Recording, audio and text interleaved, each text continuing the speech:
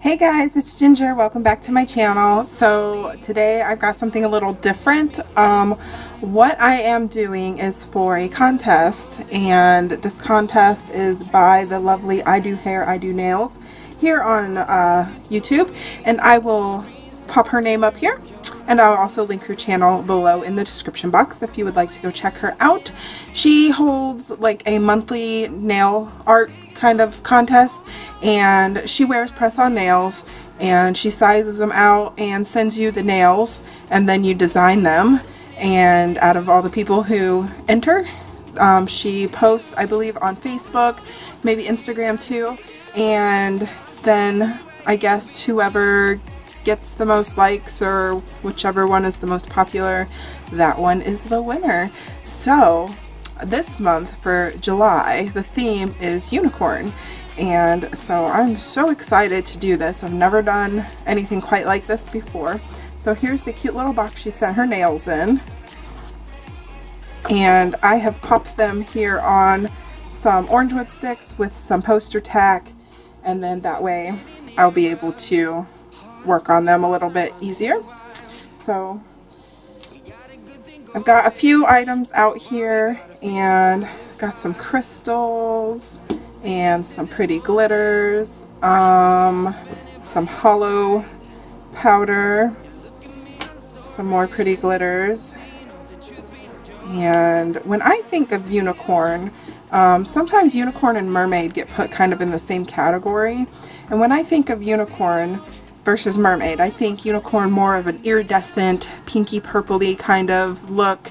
And when I think mermaid, I think more of a like deep toned, like dark purple and teal kind of colors. Still both very beautiful and glittery, but just a little different on the tone side.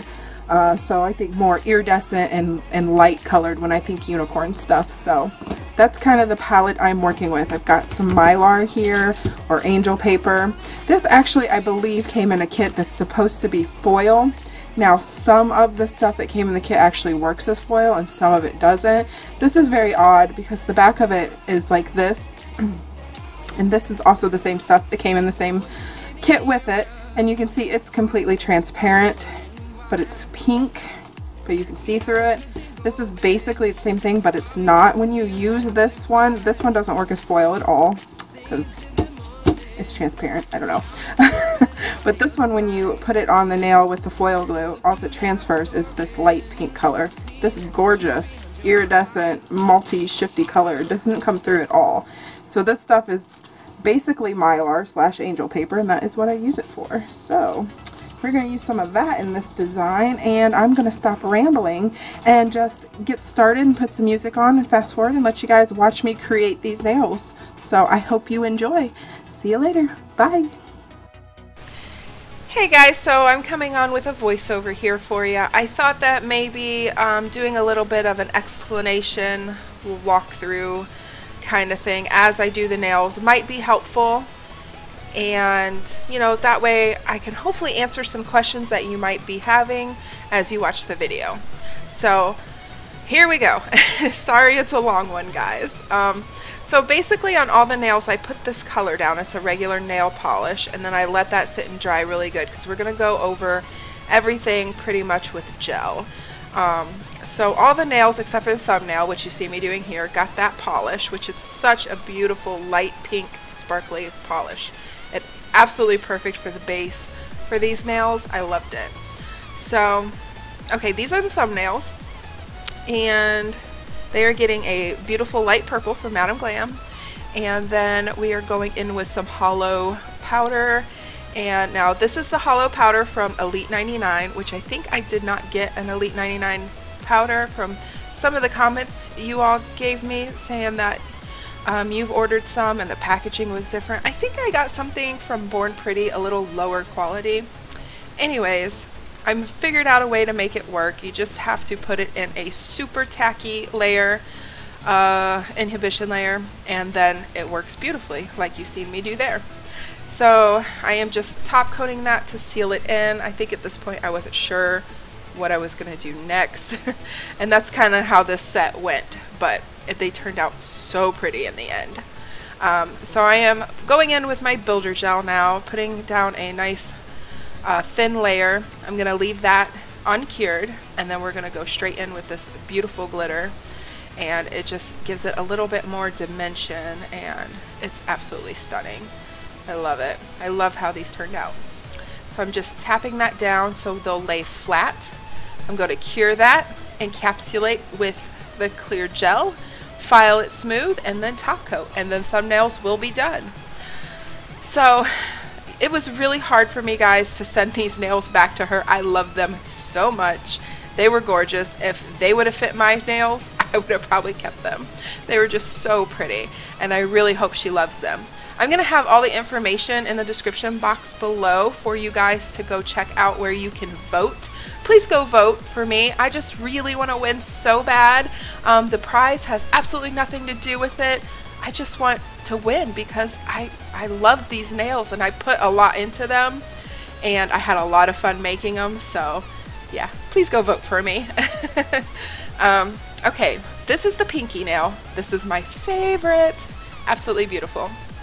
So you've seen me put some gel down, then I sprinkled in glitter and I cured that. Now I am encapsulating that glitter with a layer of builder gel.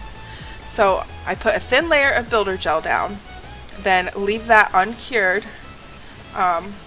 go in and build up the structure of the nail just a little bit. These don't need much, they're just press-on nails. So right when I get that, when I get the shape of that, sorry guys, where I want it, I've got the gel nicely laid. I'm going in with a no wipe top coat right over that uncured gel, just real lightly. This is really sped up, so it's a lot gentler than it looks. And then over top of that, I am sprinkling on these gorgeous, it's like a crystal pixie, but it's not the Swarovski, it's a off-brand. They're just stunning, you guys. I love these so much.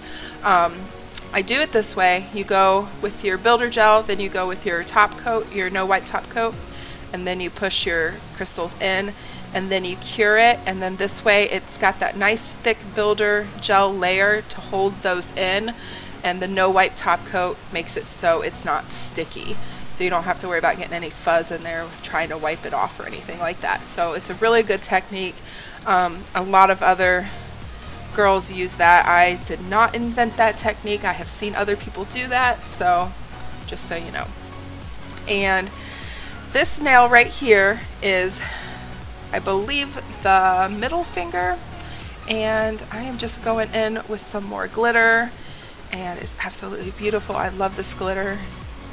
And then sealing that in, and then I believe we're gonna go in with some little, some mylar flakies and put those all over the nail. We're gonna do the same with this as the glitter. Once I get everything placed on there, I'm gonna make sure it's nice and flat, cure it, then I'm going to encapsulate with gel, file it smooth, and top coat, and then that one's done. I do go in and put a bunch of bling on some of the nails. I didn't record that, but I do have pictures for you at the end. The bling just really makes them so pretty. And the very last nail I did, which was the ring finger, that's the unicorn horn. I apologize, guys, I don't know what happened. I either stopped recording or I lost some footage, something happened, and I don't have me doing the full nail, but you're not really missing too much. Just go in with your gel and do your lines, flash cure, and then, you know, that's pretty much it. Top coat, and you're done with that. It's just really simple. So I've got the main part in there, so I'm sorry that I didn't get the whole thing recorded, but I think you get the gist of it. Okay, so this nail, this is either the middle or the index finger, you guys. I really don't know. I was jumping all over the place.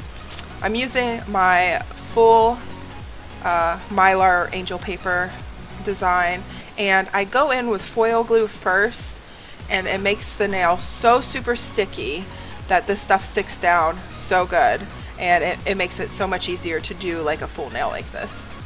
and then I just trimming around the edges. This is way easier to do on a fake nail than it is on yourself. This is what I did on the nails I'm wearing right now, on both of my ring fingers, and it's way easier to do on a fake nail than yourself because of the trimming.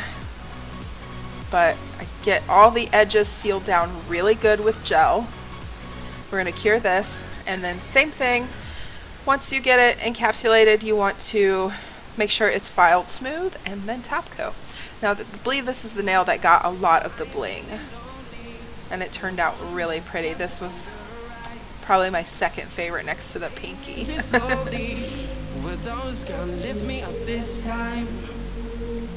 You were the only one who got me tripping up inside.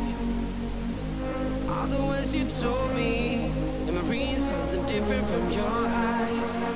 See you for a moment, even hope that I can feel you. See you. All that I wanted was okay guys, this is the last nail. This I believe is the ring finger, the unicorn horn itself, and I just am going over that beautiful polished color with some hollow. This made the perfect background. I did some Sharpie work on it, and I really loved how this turned out. This is really easy to do, and you get a great effect on it. Now my video here is paused on me. I don't know what's going on while I'm doing my voiceover. Hopefully I can get that fixed. Hopefully the voiceover is not off because I don't want to redo it. Sorry guys. Having some editing issues. Okay, here we go. So the hollow was top coated, and that's all sealed in, sticky layer removed, and I'm just going in with some Sharpie markers.